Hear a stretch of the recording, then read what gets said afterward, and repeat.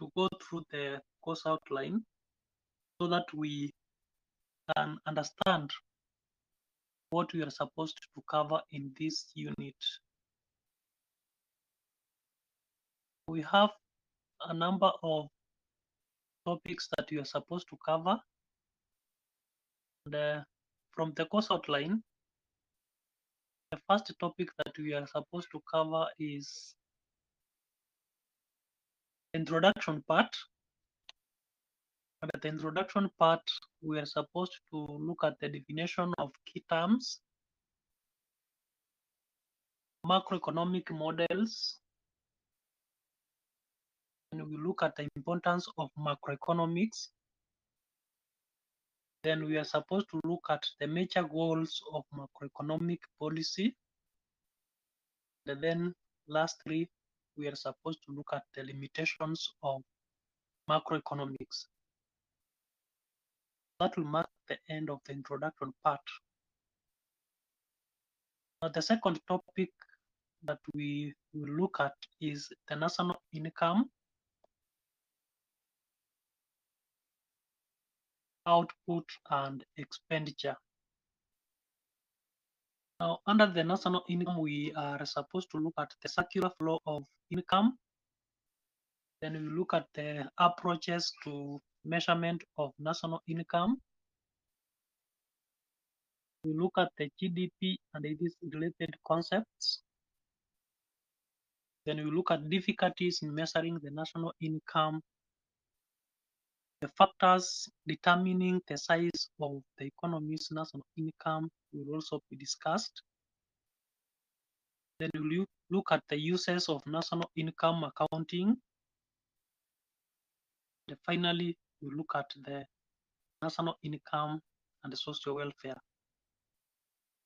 So that will mark the end of topic 2. So the third topic that we will discuss is consumption, savings, and investment. So we'll look at the consumption function. We'll look at the savings function. Theories of consumption will be discussed, and determinants of consumption and spending. We look at the types of investment, determinants of investment, and then the theories of investment. So the fourth topic is the Keynesian model of income determination. We look at the Keynesian model of income determination. And under that, we look at the equilibrium in the goods market. We'll also look at the IS equilibrium. We look at the IS equation and the curve. Then we will discuss the disequilibrium income. Then we will also have some calculations on the multiplier concept, paradox of thrift, and then inflationary and deflationary curves will also be covered under that topic. So the fifth topic is the money market. Under the money market, we are required to cover money and its functions. We will also look at the properties of money, creation of money, the financial institutions. So we look at demand for money, money supply. We will also cover equilibrium in the money market. We look at the general equilibrium, and then finally we look at the open economy, and of course we'll have the extended ISLM model. Our next topic, which is topic 6, is the foreign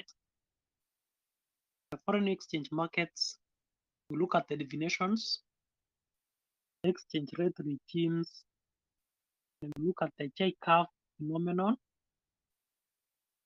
Look at the methods used to correct trade deficit, and finally we look at the effects of devaluation of a currency. The next topic, which is the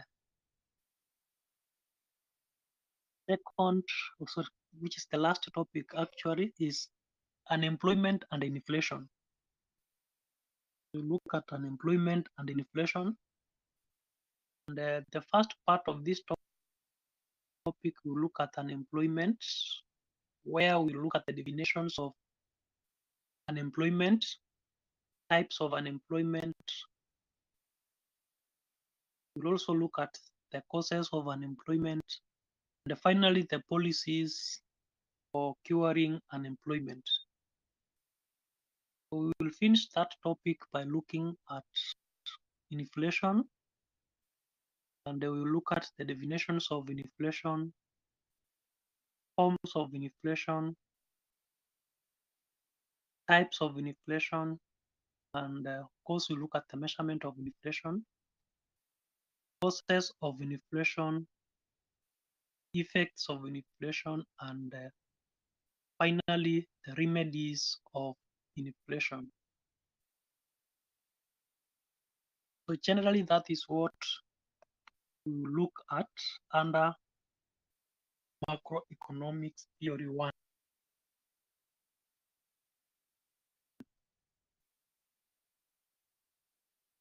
Now we go back to one part, that is topic 1. And we're supposed to look at what we cover in topic 1. Macroeconomics is the branch of economics that attempts to analyze and explain the interrelationship between aggregate variables such as output, employment, interest rates, money, and the prices in the economy. Now, these are the key variables that determine economic activities and the level of national income in the economy. So in simple terms, macroeconomics analyzes the performance of the economy as a whole.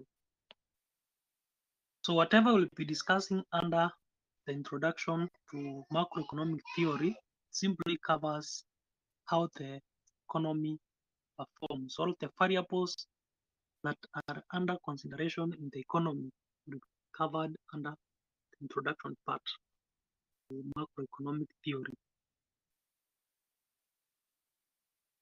Now, the introduction topic has the following objectives.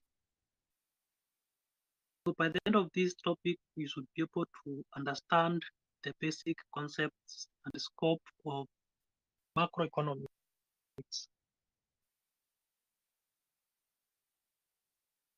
We'll be able to explain macroeconomics, and you should also be able to discuss the macroeconomic goals to appreciate the importance of macroeconomics. And finally, you should also understand the limitations of macroeconomics.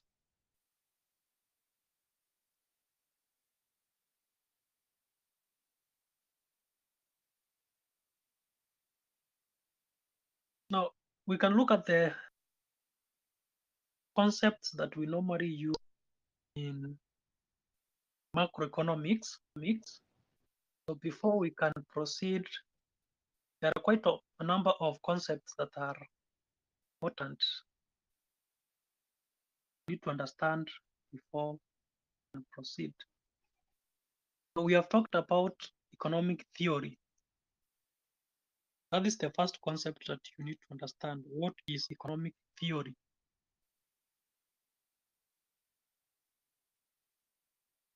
So economic theory is a box of tools which an economist construct that facilitate the study of the real world. So we normally construct models And those models normally help us to understand how the real world operates or performs. So the economic models simply refers to simple explanations of how the economy works. So we have various explanations that have been developed by economists to explain how the economy works. And those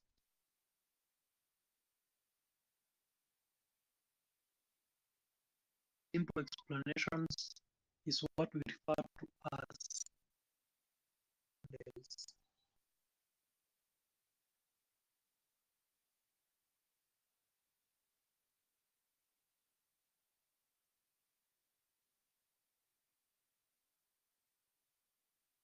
Now, the other concept that is important is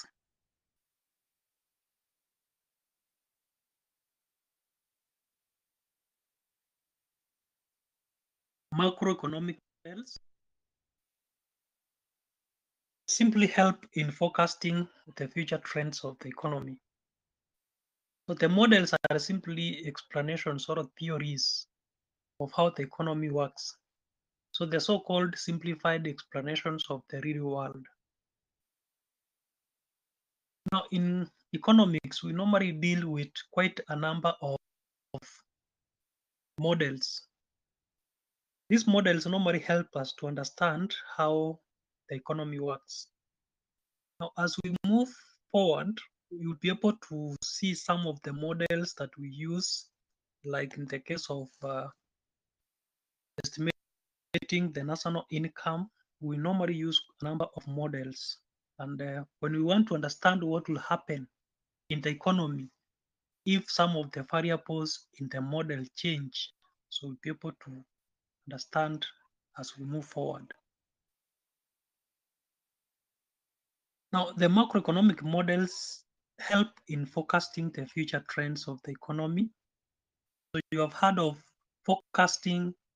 So if you want to know whether the economy will grow next year, so you can use those models to forecast. And then a good model improves the understanding and of course forecast and decision making by policymakers. Now, what are the aims or goals of macroeconomic policy? Now, the macroeconomic policy seeks to achieve the following goals. So the first one is full employment. Employment is very necessary. Employment is very necessary in an economy.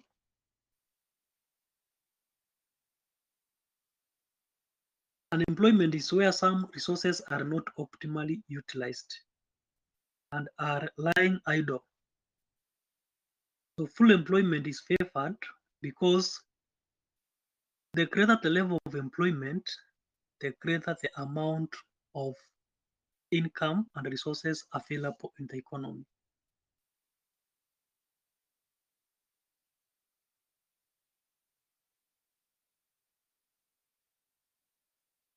The second objective is price stability. So this is very important in any economy. If we have a high level of inflation, that will be harmful to the economic activities. So inflation is simply a general increase in the price level. So if the prices of goods and services increases rapidly, so that will affect the economic activity. So inflation should be avoided at all costs so that prices remain stable and predictable over time. Now, the reason is inflation normally affects other people more adversely than others. During inflationary periods, those who are rich, they normally become more richer, and those who are poor, they become extremely poor. And therefore, price is necessary in an economy. The other objective or macroeconomic goal is economic growth. The economic growth takes place when the real output increases more rapidly than the increase in population. So if the increase in goods and services in an economy grows faster than the population growth, then we can say that we have achieved economic growth. Of course, this is an objective in any country. So countries seek to grow their economies. And by doing this, they will ensure that there is an increase in goods and services that are produced in the economy. Now, the last objective of macroeconomic theory is external balance. So if a country has a favorable balance of payment, so these foreign exchange reserves will increase, and hence it can import the much needed capital for investment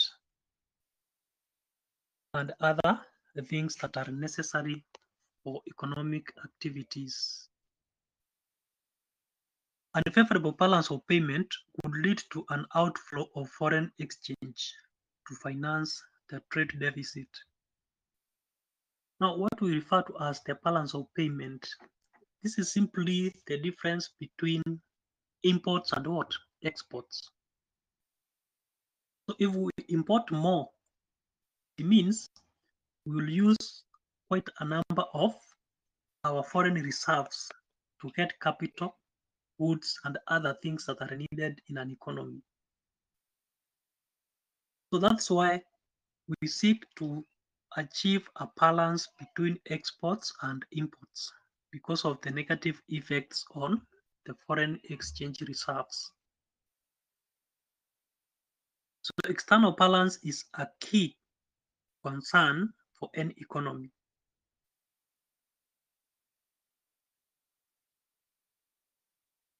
So those are the objectives or goals of macroeconomic theory in an economy. Now, what is the importance of macroeconomics? Why should we study macroeconomics?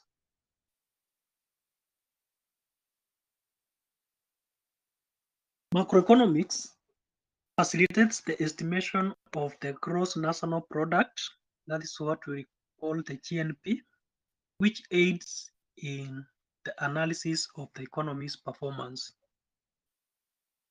So you have heard of economic growth.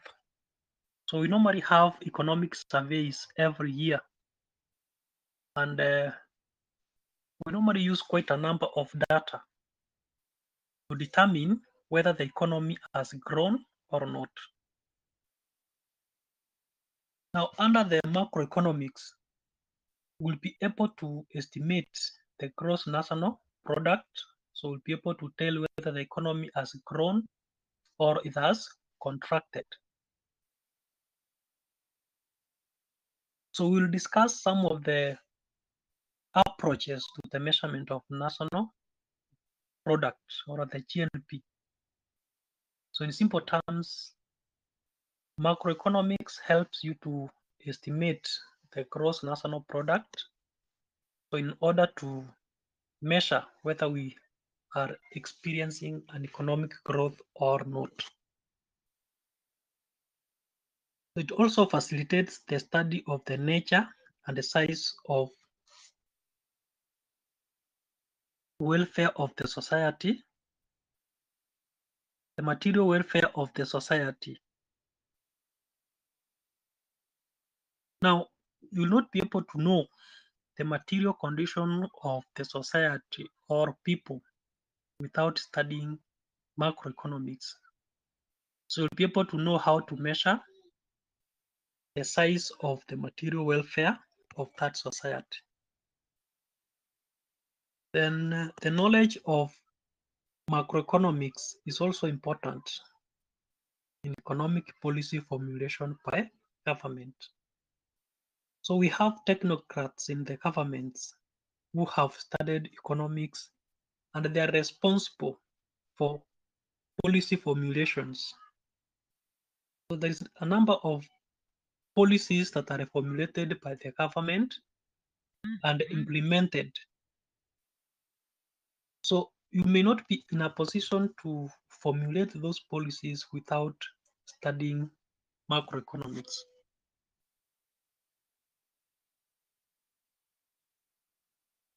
Macroeconomics also predicts the impact of exogenous variables on the endogenous variables. Now, we have talked about aggregate variables. For example, we have consumption. We have private consumption and we also have public consumption. So we also have exports and imports. So we have interest rates. Those are some of the variables that may affect income. So we can treat income as endogenous variables. So the endogenous variables, in other terms, they are the dependent variables. The endogenous variables depend on others. So if you want to understand, for example, how consumption affects income, so you can use the macroeconomic models that we have discussed earlier to predict how the income changes as consumption changes.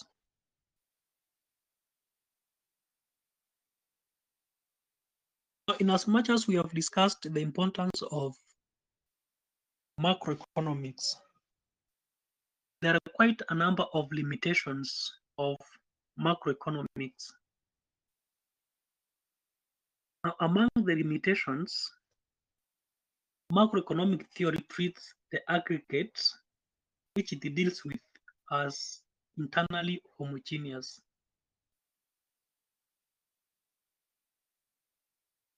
So the aggregates it is about inflation, interest rates, exchange rates. Those are the variables or the aggregates that it deals with. So it overlooks the significance of the internal composition and the structure of such variables. So for example, consumption. So it simply assumes consumption as a uniform variable in the economy. But we know we have different compositions of consumption. So we have the private consumption, we have the government consumption, and we also have consumption on capital equipment, consumption on goods and services. So that one is ignored.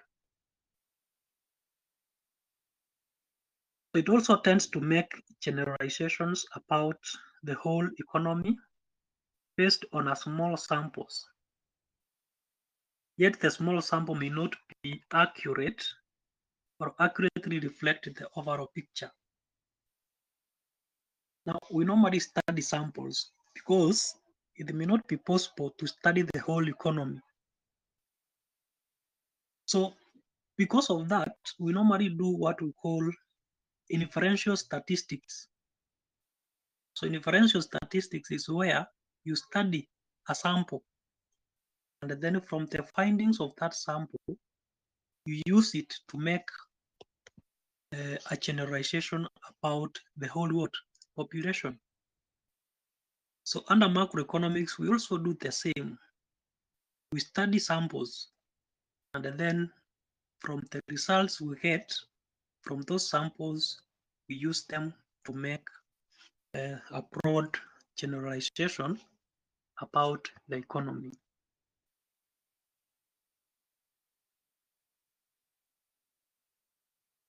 So studying the samples, they may have some limitations because sometimes those samples may not reflect accurately the overall picture of the economy.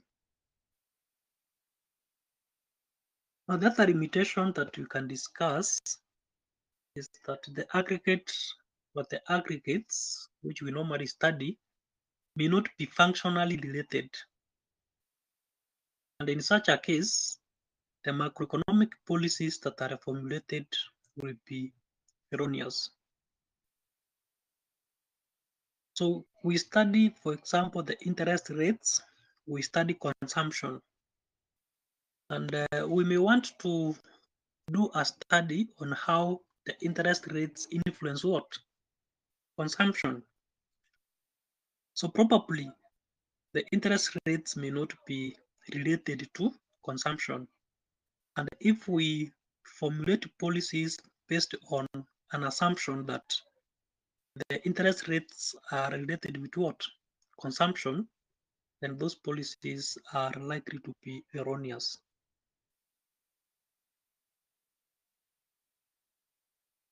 Lastly, the aggregate models that may be derived to explain the behavior of the economy may end up not conforming to the real world. A number of models are normally developed which will assist in understanding the behavior of businesses. Some of those models may not be as accurate as expected.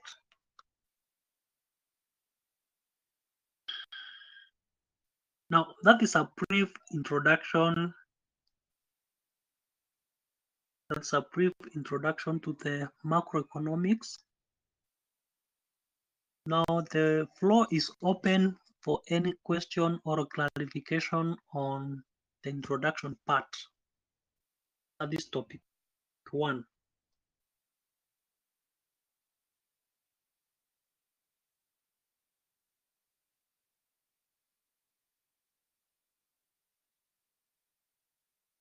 Now you can ask your questions.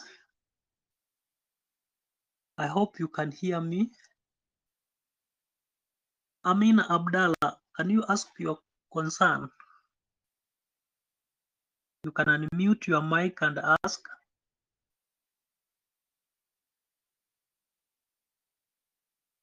I hope everyone can hear me. Anne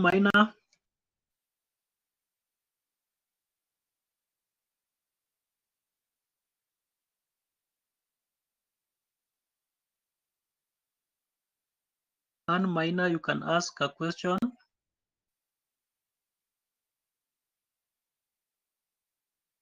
Brenda Muchil.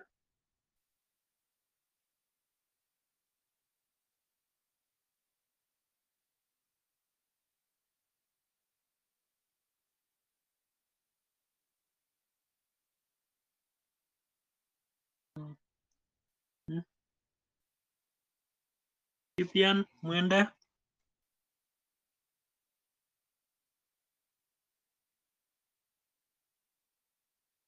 Okay, Joseph James. Juliana. Sahara.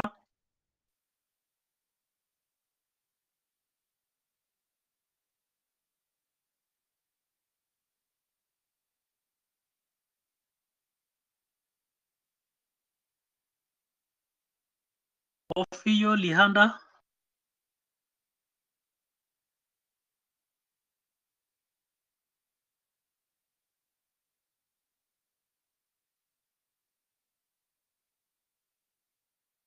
Okay.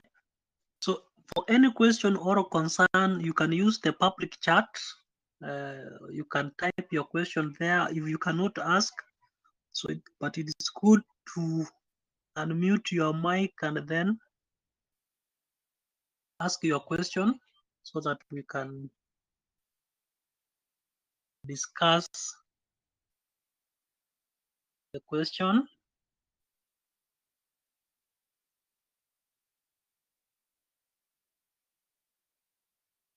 Now, that was a brief introduction to macroeconomics.